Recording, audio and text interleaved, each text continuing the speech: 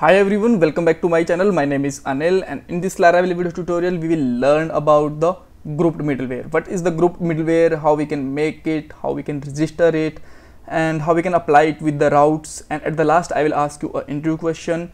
You can attempt this interview question in the comment box if you want. If you don't want, then please read about it if you don't know the answer of this question at least, right?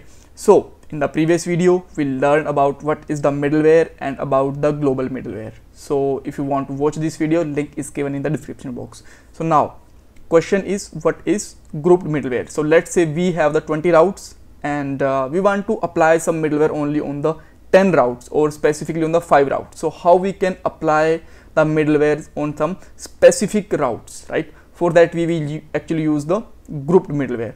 So now let's create some pages first of all, and then we will just apply the middleware on it, right? So I am just going to make some pages in a view like user.blade.php I already have. Then let's just remove the extra thing from here, right?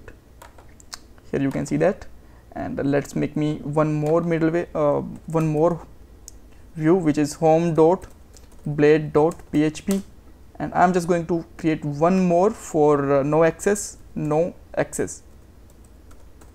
dot blade.php, right? And now just hit it. Let's make a h1 tag here and just simply write here, you cannot access this page, right? And similarly just go for the home and let's put some text.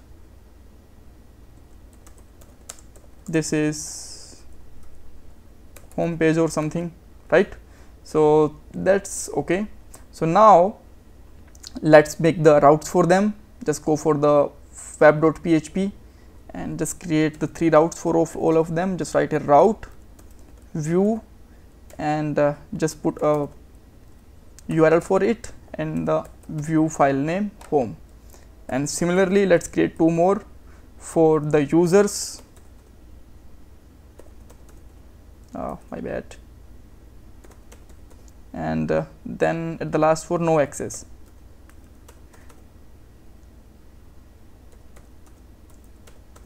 Right? So now let's create a middleware here and apply. Okay, so first of all let's try to access them. Are they able to accessible or not? So just put here home. This is working. Users. Okay, users not found. What's wrong with it? Because I don't put here users. So now this is working. Now no access, this is also working. So now let's create a middleware. So just simply write here php artisan make middleware, and middleware name let's say is check. Hit the enter. Middleware is created. Where it is created? In the app http middleware, and here it is, right? So now let's register it. For that let's go to the kernel.php, and keep in mind in the previous video we register our is check middleware inside the global array, right? On that one now we will register it inside the middleware group, right? So just put any group name like protected page or something, whatever you want to put the name here. And now let's just define any route name, copy and paste it, and change the name with the change age, right? So now let's put a condition inside it. So just go here and let's write here, if the age is less than 18, then user should be just redirected on the no access page, right? So like this. So just put here $request is requested and $request age is less than 18, right? So then what should be need to done? Return redirect.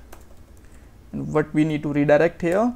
So just write here on the redirection page, which is no access, like this. And now let's apply this middleware on the routes also. So just go to the web.php, and I want to check the age only for the one route. So let's say for the home, right? And we just want to check the age only for the two routes, not for the all, right? So we will just do this thing here. So just write here route group, and it have an array. In the first array we will just tell that we are going to apply a middleware here. So just write here,